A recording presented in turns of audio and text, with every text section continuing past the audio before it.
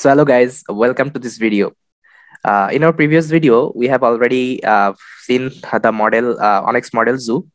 Now I will be showing you a demo. Okay, actually I'm gonna download this MNIST handwritten you can say model uh, from this ONNX model zoo. Then I will be doing the inferencing on top of my ONNX runtime. Okay, so that like you can get the idea like if you have already existing models, so how you can utilize that. So let's get started. So yes, guys, I'm in my VS Code. Now, what you need to do, first of all, you need to create an environment here. Okay, I know how to create this Anaconda virtual environment. I think you know. Then after creating the environment, you have to install these packages. Okay, like your ONNX runtime, and here I'm working with the image, so that's why I need the OpenCV and this ONNX. Okay, actual ONNX and your NumPy. So if you just write pip install -r requirement.txt, and if you hit enter, so it will be installed in your environment. And for me, I have already installed this environment. So for me, I have already installed this package in my environment. Okay, so my requirement would be satisfied. So guys, yeah, you can see already my requirement already satisfied, so that's why so it didn't take more time, but for you it might take some time. And after that, what you need to do, so there is a file called download model ssh. Okay, so if you go to that folder, so here what you can do here, directly you can download from here. Okay, directly you can download from here also. So let me show you. So if you click here, okay, you can download from here also.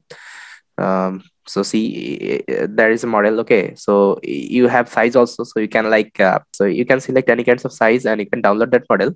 And otherwise, like there is a link. Okay, you can directly use that. So if you are using bash terminal, so if you just run that you can say file, like you have to just write ssh, then your, so if you just write ssh, then your download ssh model. Okay, so if you just write it and hit enter, so it will automatically read that file, and it will automatically download that by using this wget, you can say, manager. Then you can directly use that. So for me, I have already downloaded, so you can see this is my mnist.tar.gz. Okay, this is my model. And after unturnering that, okay, so you can see inside my mnist, so this is my model.onx. Okay, this is my mnist handwritten dataset, like you can mnist handwritten model. Okay, .onx format. And otherwise, like you can just copy the link, and if you go to your Google and if you search it, so it is like available inside your, you can say, this cntk.ai. So they are providing you can say this kinds of model. Okay, so you can directly download that by using the link. So see, whenever I you can say hit the link, so it has been downloaded. Okay, so see, this is my model. And yeah, I've already, you can say, opened it my project directory, and I've already entered it. Okay, so if you have 7-zip, okay, in your machine, so you can like easily enter that, and you can easily use that. So yes, I have my model. Okay, sorry. Hmm. Now what I need to do, so now you just need to write a, you can say, inference script for that. So here I've already written the inference script. So here, see, here I'm importing some of the necessary libraries, including my ONNX runtime.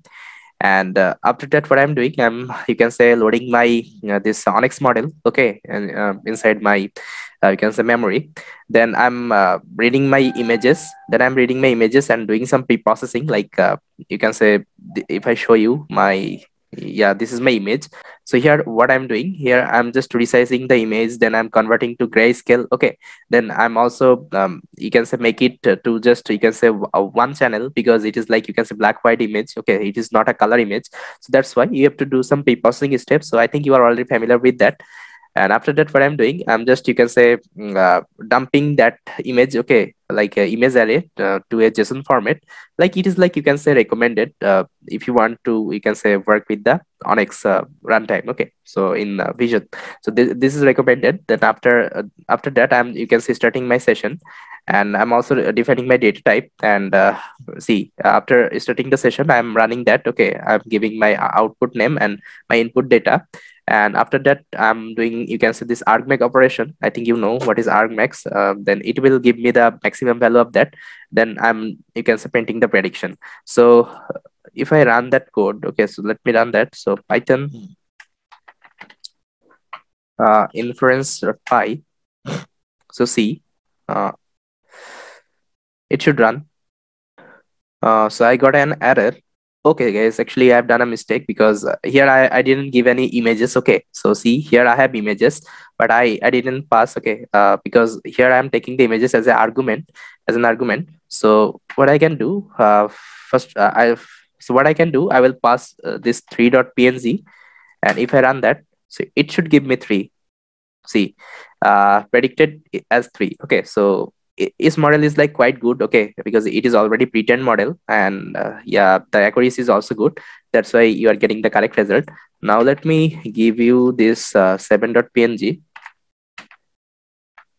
Now let me give this 7.png. So now if I hit enter, so see, it has predicted as 7. Okay, so that's how like you can do the inferencing by using your ONNX model. Okay, on the ONNX runtime.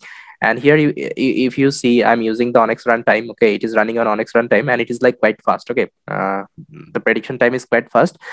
So that's how like you can do the prediction. If you don't want to convert, okay, you can directly use this you can say model zoo model, and you can download that, and you can say start inferencing. Okay, so yes, this was like all about. And in our next video, I'll be showing you a real demo. Okay, actually I'm going to convert a PyTorch model to TensorFlow, so that like you can get more intuitive idea, and uh, and after that you can do any kinds of model conversion. Okay, and yes, that would be our last video in that series. So yes guys, this was all about it. So thank you so much, and I will see you next time.